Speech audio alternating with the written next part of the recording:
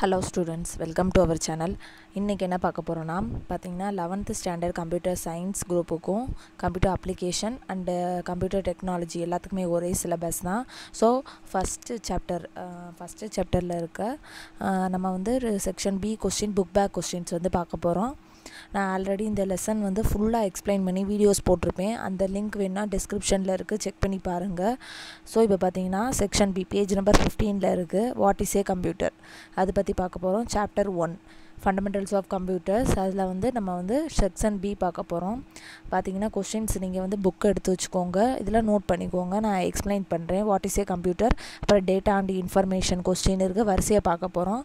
Components of CPU, function of ALU, function of control unit, function of memory, inputக்கும் outputக்கு difference எல்லாமே இருக்கு. 15ல இருக்கு page number. இப்போ first question பாப்போம். What is computer? கம்ப்யூட்டர்னா என்னன்னு பாத்தீங்கன்னா computer is an electronic device. இது answer வரும் பேஜ் நம்பர் 5ல இருக்கும். Computer is an electronic device that takes raw data as an input from the user and process it under the control of a set of instruction called program, produces a result and save it for future use. கம்ப்யூட்டர்னா என்னன்னா ஒரு machine, electronic மெஷின்னு சொல்றாங்க, electronic டிவைசஸ்ன்னு சொல்லலாம். So அது என்ன பண்ணும்னா நம்மள்ட்ட இருந்து யூசர்னா யாருன்னா யூஸ் பண்றவங்க தான் யூசர், கம்ப்யூட்டரை யூஸ் பண்றவங்க தான் யூசர். நம்மள்ட்ட இருந்து இன்புட்டை வாங்கி என்ன பண்ணும்னா ப்ராசஸ் பண்ணும், சிஸ்டம்ல ப்ராசஸ் பண்ணும்.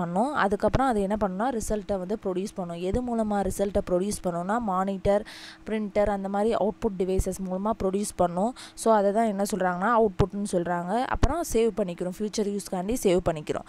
So a computer is an electronic device that takes raw data unprocessed அப்படின்னு சொல்றாங்க. raw data as an input from the userட்ட இருந்து இன்புட்டை வாங்கிட்டு and processes it under the control of a set of instructions called program.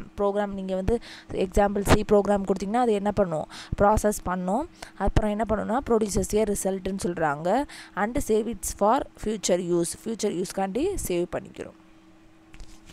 So இதான் கம்ப்யூட்டரோட definition. Next question பார்த்தீங்கன்னா differentiate data and information இருந்துச்சு. So டேட்டானா என்னன்னு பார்ப்போம். பேஜ் நம்பர் பார்த்தீங்கன்னா 4ல இருக்கு. டேட்டா கொஸ்டின் வந்து 4ல இருக்கு.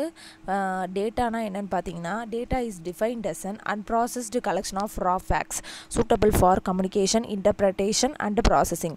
எக்ஸாம்பிள் ஃபர்ஸ்ட் பாருங்க. எக்ஸாம்பிள் பார்த்தீங்கன்னா புரியும். இப்போ 134, 16 அதெல்லாம் கொடுத்துருக்காங்க, கவிதா கொடுத்துருக்காங்க, C அதெல்லாம் என்னன்னா ஒரு டேட்டா. இதெல்லாம் என்ன பண்ணும், this will not given any meaningful message. ஒரு மீனிங்ஃபுல் மெசேஜே நம்மளுக்கு தரல, ஜஸ்ட் என்னது ஒரு நம்பர், அது ஒரு நேம், அந்த மாதிரி ஒரு டேட்டா சொல்லு. அதை தான் என்ன சொல்கிறோன்னா டேட்டான்னு சொல்கிறோம். ஸோ மீனிங்ஃபுல் இல்லாத மெசேஜை தான் அதை என்ன சொல்கிறாங்கன்னா டேட்டான்னு சொல்கிறாங்க. So data is defined as an unprocessed collection of raw facts suitable for communication, interpretation or processing. So ஒரு கம்யூனிகேஷனுக்காண்டியும் இன்டர்பிரேஷனுக்காண்டியும் அது வந்து சூட்டபிளாக இருக்கும்னு சொல்கிறாங்க. ஸோ இது வந்து ஒரு மீனிங்ஃபுல் மெசேஜை தராது. இந்த டேட்டாவை வச்சு தான் என்ன பண்ணுவோம்னா இன்ஃபர்மேஷன் வரும். ஸோ இன்ஃபர்மேஷன் டெஃபினிஷன் பார்த்தீங்கன்னா புரியும். Information is a collection of facts from which conclusion may be drawn. In simple words we can say, அதே பேஜ் கண்டினியூஸில் பாருங்கள். 4க்கு அப்புறம் 5ல பாருங்கள். we can say that data is the raw facts that is processed to give meaningful, ordered or structured information. For example, Kavita is 16 years old. This information is about Kavita convey some meaning. என்னன்னா இன்ஃபர்மேஷன்ன்றது ஒரு meaningful மெசேஜை நம்மளுக்கு தரும், டேட்டான்றது ஒரு meaningful மெசேஜை தராது. So கவிதான்றது ஒரு data, அதை வச்சு என்ன பண்ணுது, கவிதா இஸ் 16 years oldனா ஒரு மெசேஜ் தருது, கவிதாவுக்கு 16 years வந்து ஏஜ் இருக்குது அப்படின்னு சொல்லி நம்மளுக்கு ஒரு மெசேஜை தருது, மீனிங்ஃபுல் மெசேஜை தருது. அதுதான் இன்ஃபர்மேஷன். ஸோ அதோட டெஃபினிஷன் பாருங்க. Information is a collection of facts from which conclusion may be drawn. In simple words we can say that data is the raw facts that is processed to give meaningful, ordered or structured information. Data வச்சு அது என்ன பண்ணும், ஒரு மீனிங்ஃபுல்லாக ஆர்டர்டாக நம்மளுக்கு வந்து ஒரு மெசேஜை தரும். So Kavita is 16 years old. This information is about Kavita and convey some meaning. நம்மளுக்கு வந்து என்ன பண்ணுது, கன்வேஸ் பண்ணுது. This conversion of data into information is called data processing. So டேட்டாலேருந்து information இந்த மாதிரி கன்வர்ஷனை தான் என்ன சொல்கிறோன்னா டேட்டா ப்ராசஸிங்னு சொல்கிறோம். ஓகேவா? ஸோ இது வந்து டேட்டாக்கும் இன்ஃபர்மேஷனுக்கும் உள்ள டிஃபரன்ஸு செகண்ட் கொஸ்டின்ஸ் வரும். ஸோ நெக்ஸ்ட் கொஸ்டின் பார்த்திங்கன்னா arithmetic and logic unit. So question பார்த்துருவோம். ஃபஸ்ட்டு பேஜில் இருக்குது. 15 பேஜில் பார்த்தீங்கன்னா தேர்ட் கொஸ்டின் பார்த்தீங்கன்னா what are the components of சிபியூன்னு இருக்குது. இதுக்கு வந்து பார்த்தீங்கன்னா components of CPU ALU, input unit, control unit, arithmetic and logic unit. இதுதான் வந்து காம்பனன்ட்ஸ் ஆஃப் சிபியூன்னு வரும். சிபியோட காம்பனன்ட்ஸ் கேட்டிருக்காங்க. So ALU, input unit, control unit, memory unit, output unit. So இது answer. Next fourth question what is the function of ஏஎல்யூவும் control யூனிட்டும் நம்ம பார்த்துருவோம். Next question fifth question control unit.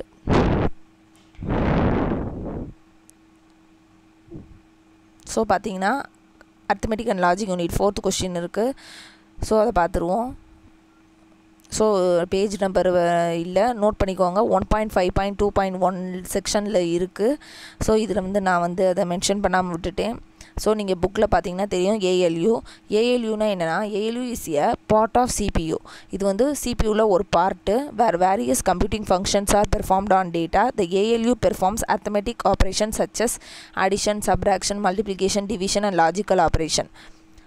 So ALU என்ன பண்ணுன்னா ஏஎல்யூவோட full form பார்த்திங்கன்னா arithmetic and logic யூனிட்னு சொல்லுவோம். இது வந்து என்ன பெர்ஃபார்ம் பண்ணணும்னா அர்த்மெட்டிக் ஆப்ரேஷன்ஸ் வந்து பெர்ஃபார்ம் பண்ணணும். அடிஷன், சப்ராக்ஷன், மல்டிப்ளிகேஷன், டிவிஷன் இதெல்லாம் வந்து பெர்ஃபார்ம் பண்ணணும். அப்புறம் லாஜிக்கல் ஆப்ரேஷனும் பெர்ஃபார்ம் பண்ணணும். லாஜிக்கல் ஆப்ரேஷன்னா என்னென்னு பார்த்தீங்கன்னா அண்டு, ஆறு, நாட் அந்த மாதிரி கேட் ஆப்ரேஷனும் பெர்ஃபார்ம் பண்ணணும். The result of an operation is stored in internal memory of the CPU. So இந்த ஆப்ரேஷனோட ரிசல்ட் எல்லாமே இன்டர்னல் மெமரி ஆஃப் சிபியூவில் வந்து ஸ்டோர் ஆகிருக்கும். The logical operation of ALU promote the decision making ability of a computer. Logical operation of ALU logical operation எதுக்கு பண்ணும்னா ஒரு decision making ability வந்து கொடுக்கும். ட்ரூவா ஃபால்ஸா அந்த மாதிரி இது பண்ணுறது தான் என்னென்னா லாஜிக்கல் ஆப்ரேஷன்ஸ்ன்னு சொல்லுவோம். ஓகேவா? ஏஎல்யூன்றது அர்த்தமெட்டிக் லாஜிக்கல் யூனிட். இது வந்து it performs both arithmetic operations and logical operations. So 1.5.2.1 இந்த செக்ஷனில் இருக்குது, நோட் பண்ணிக்கோங்க. ஸோ நெக்ஸ்ட் கொஷின் பார்த்திங்கன்னா கண்ட்ரோல் யூனிட்னு பார்த்தோம். கண்ட்ரோல் யூனிட் வந்து 6 பேஜ் நம்பரில் இருக்குது. கண்ட்ரோல் யூனிட்னா என்னென்னு பார்த்தீங்கன்னா the control unit controls the flow of data between the CPU, memory and input or output device. இதுக்கு ஒரு டயக்ராம் இருக்குது. நான் வந்து யூனிட் 1 அது ஃபுல் எக்ஸ்ப்ளனேஷனோடு நான் வந்து இந்த சாப்டரோட ஃபுல் எக்ஸ்ப்ளனேஷன் நான் பண்ணியிருப்பேன். அந்த வீடியோ நீங்கள் பார்த்தீங்கன்னா புரியும். ஃபுல்லாக எல்லாமே நம்ம வந்து டோட்டலாக அந்த லெசனே ஃபுல்லாக பற்றி பார்த்துருப்போம். இது வந்து கொஷின்ஸாக நான் எக்ஸ்பிளைன் பண்ணிகிட்டு இருக்கேன். ஸோ நம்ம வந்து கொஷின் வைஸாக தான் பார்க்க முடியும். ஸோ நீங்கள் அந்த வீடியோ வேணால் ஃபுல்லாக டீட்டெயில்ஸாக தெரிஞ்சுக்கணுன்னா அந்த வீடியோ போய் பாருங்கள். ஸோ கண்ட்ரோல் யூனிட்னா என்னென்னா control unit controls the flow of data between the CPU, memory and input R output devices. என்ன பண்ணுன்னா கண்ட்ரோல் யூனிட் வந்து ஃபுல்லாக கண்ட்ரோல் பண்ணும்.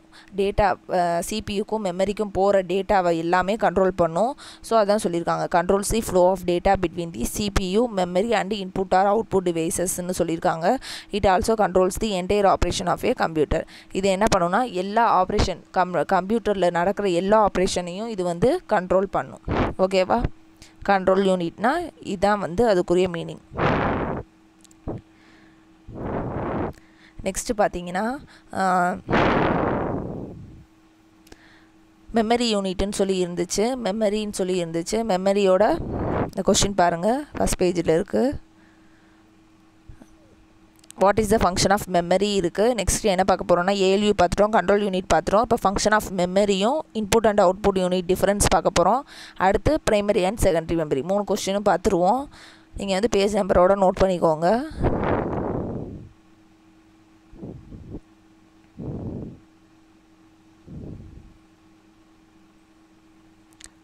So memory unit what is the function of மெமரின்னு இருக்குது. ஸோ 6th பேஜ் நம்பரில் இருக்குது.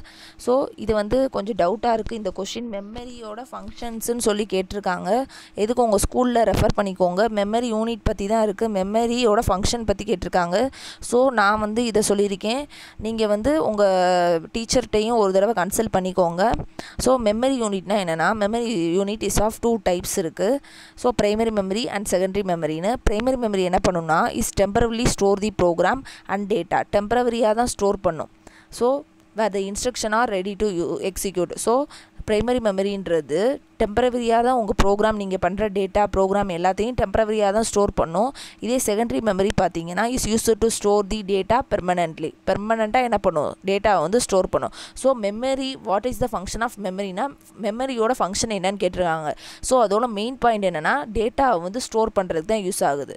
So it is used to store the data தான் வரும். ஸோ எதுக்கும் உங்கள் டீச்சர்கிட்ட கன்சல்ட் பண்ணிக்கோங்க. ஸோ இதாக தான் இருக்கும், எதுக்கும் ஒரு டைம் கேட்டுக்கோங்க. So primary மெமரின்றது it is used to store the program and data டெம்பரவரிலி, but secondary memory is used to store the data permanently. ஓகேவா? So next question, differentiate primary memory and secondary மெமரின்னு ஒரு question இருந்துச்சு. அதுக்கு பார்ப்போம். Primary memory is volatile, that is page number 6ல் தான் இருக்குது. primary memory is volatile, that is the content is lost when the power supply is switched off. The random access memory is an example of a main memory. ஓகேவா? என்ன சொல்கிறாங்கன்னா primary மெமரிக்கும் secondary மெமரிக்கும் difference கேட்டிருக்காங்க. Primary மெமரின்றது ஒரு வால்டைல்னு சொல்கிறாங்க. அது என்னென்னா, இப்போ நீங்கள் வந்து சிஸ்டமை வந்து ஆஃப் பண்ணிட்டீங்கன்னா, மிஷினை ஆஃப் பண்ணிட்டீங்கன்னா, கம்ப்யூட்டரை ஆஃப் பண்ணிட்டீங்கன்னா என்ன பண்ணணும்னா அதில் இருக்க டேட்டா எல்லாமே லாஸ் ஆகிரும். ஸோ அதை தான் வால்டைல்னு சொல்கிறோம். The primary memory is volatile, that is the content is lost when the power supply is switched off. The random access memory, RAM தான் அதுக்குரிய எக்ஸாம்பிள்னு சொல்லியிருக்காங்க மெயின் மெமரிக்கு. random access memory is an example of main memory. primary memoryன்னு சொல்லலாம், இல்லாட்டி main மெமரின்னு சொல்லலாம். So primary memory R main memory, அதுக்கு name பார்த்தீங்கன்னா. Next secondary மெமரினா என்னென்னா, என்ன டிஃப்ரென்ஸ்னா primary memory is volatile, secondary memory is நான் வால்டைல். ஸோ செகண்டரி மெமரி வந்து நான் volatile, that is the content is available even after the power supply is சுவிட்ச் of. என்னென்னா அதில் வந்து பவர் சப்ளை நீங்கள் வந்து சுவிட்ச் ஆஃப் பண்ணாலும், சிஸ்டம் ஆஃப் பண்ணாலும் அதில் இருக்க கண்டென்ட் வந்து எப்பயுமே அதில் ஸ்டோர் ஆகிருக்கும். ஸோ இதுதான் டிஃப்ரென்ஸு. எக்ஸாம்பிள் பார்த்தீங்கன்னா hard disk, CD Ram and DVD RAM தான் செகண்டரி மெமரியோட எக்ஸாம்பிள். ஸோ நோட் பண்ணிக்கோங்க, பேஜ் நம்பர் 6ல் இருக்குது.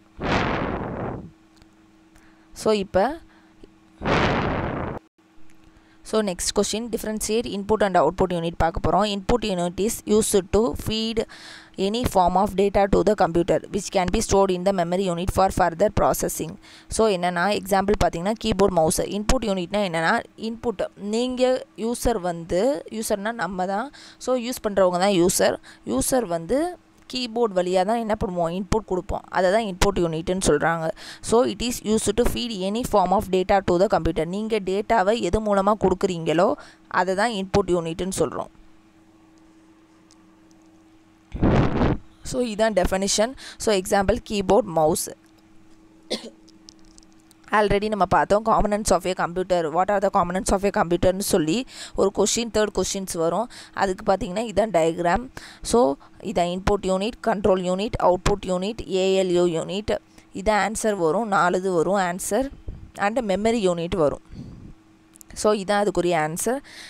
ஸோ இப்போ வந்து டிஃப்ரென்ஷியேட் இன்புட்டுக்கும் அவுட்புட்டுக்கும் பார்ப்போம். அவுட்புட் யூனிட்டுக்குரிய பேஜ் நம்பர் பார்த்திங்கன்னா 6ல் இருக்குது.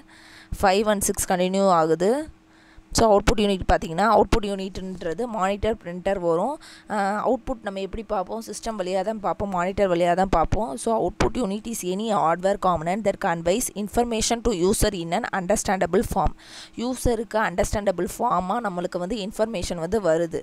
ஸோ இன்ஸ் எனி ஹார்ட்வேர் காம்பனண்ட்டாக இருக்கலாம். ஹார்ட்வேர் காம்பனண்ட்னால் மானிட்டர், பிரிண்டர் அந்த மாதிரி ஹார்ட்வேர் காம்பனண்ட்டில் வரும். அது வந்து எப்படி வரும், யூசருக்கு அண்டர்ஸ்டாண்டபிள் ஃபார்மாக தான் வரும். ஸோ இதுக்கு எக்ஸாம்பிள் பார்த்திங்கன்னா மானிட்டர், பிரிண்டர். அவுட்புட் யூனிட்டுக்கு இதுதான் வந்து டெஃபினிஷன். ஸோ பேஜ் நம்பர் 6ல் இருக்குது. ஸோ இந்த வீடியோவில் நம்ம வந்து பார்த்திங்கன்னா செக்ஷன் பி ஃபுல்லாக பார்த்தோம். செக்ஷன் பி பார்த்தோம், 8 கொஷின்ஸ் பார்த்துருக்கோம். நெக்ஸ்ட் வீடியோவில் நம்ம செக்ஷன் சி பார்ப்போம். தேங்க்ஸ் ஃபார் வாட்சிங். இந்த வீடியோவை உங்கள் ஃப்ரெண்ட்ஸுக்கும் ஷேர் பண்ணுங்கள். நம்ம சேனலை மறக்காமல் சப்ஸ்கிரைப் பண்ணுங்கள். தேங்க்யூ.